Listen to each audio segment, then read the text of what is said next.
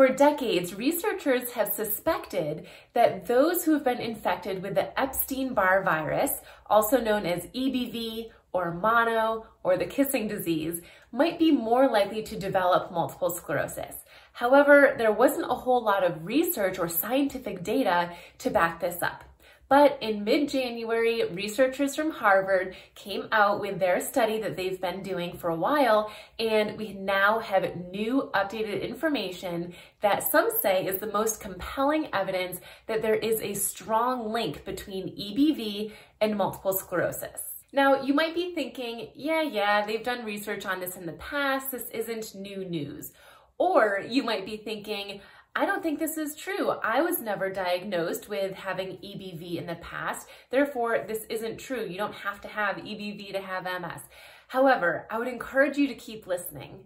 This data is really important, and as you likely know, it is taken over the headlines almost everywhere you look in the MS community. In my opinion, it deserves to be in the headlines, and I'll share why at the end. But first, I'm going to detail exactly what this article included and the two main points that it established at the end.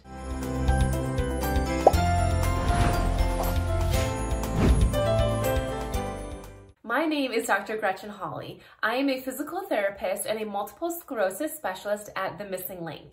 I created this channel so that I could share useful, tangible information and tips to help you champion your life with multiple sclerosis, ideally giving you strategies to help you walk better and improve your day-to-day mobility and independence. So let's jump in. I am going to be referencing a study that was done by researchers from Harvard, and it was recently published in the journal Science. I will put the name of this study in the text portion below, so if you're interested in looking it up, go ahead and check that out. The researchers in this study looked at 10 million people in active duty U.S. armed forces over a 20-year span. This is the largest study and over the lengthiest time span to date. And that's one thing that sets this research apart from the research that has been done in the past, and it gives it a bit more validity. Of the 10 million participants, the research chose to look at 800 people who had multiple sclerosis and around 1,600 people who did not have MS. This was what they were using as a control group. They looked at the medical records of all of these participants, specifically looking to see who was infected with EBV, which you can tell from a blood sample. What they found was that one's risk of developing multiple sclerosis increased 32-fold once infected with EBV. And they did look for infection with other viruses too. They weren't only looking for EBV, but EBV was the only virus that they found had a connection to the multiple sclerosis. Another thing that this study looked at, which was very interesting, was serum levels of the neurofilament light chain, also known as NFL. NFL is a biomarker that can see damage to the nerves, and this is often something that is included in the diagnosis of multiple sclerosis.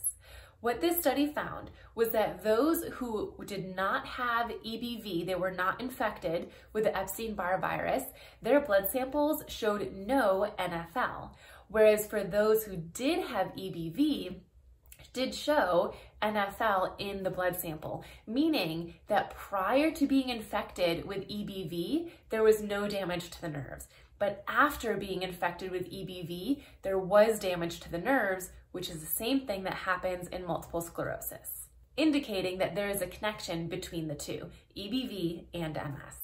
Now, I'm going to take a break here from the article, and I want to share with you that we know that 100% of people with multiple sclerosis have been infected at some point in their life with EBV. Now, in some cases, this is symptomatic, and you may have felt the symptoms of mono or the kissing disease, which often is feeling sickness, ill, fatigue over an extended period of time, often several months. However, one thing that's really important to know that not many people do is that you can be infected with EBV and be asymptomatic, meaning you will have never known that you had EBV unless you test your blood samples and you can see that you have the antibodies for it. What we also know is that 95% of the adult population without multiple sclerosis has also been infected with EBV. So what this means is that having EBV does not mean that you are going to get multiple sclerosis. We just know that there is a risk in getting MS if you have had EBV. Along the same lines, this research did point out that in order to have multiple sclerosis, you must have been infected with EBV prior to your MS diagnosis. However, the researchers also suggested that this is just one of many causes of MS, that having EBV alone is not enough to cause MS. EBV is just one risk factor amongst a combination of genetic and environmental risk factors. The reason this study is so important and why I believe it deserves to be in the headlines is because the evidence is so strong and compelling that there is a correlation between the Epstein Barr virus and multiple sclerosis. Now, of course, we've thought this to be true in the past, but we didn't have the data to back it up.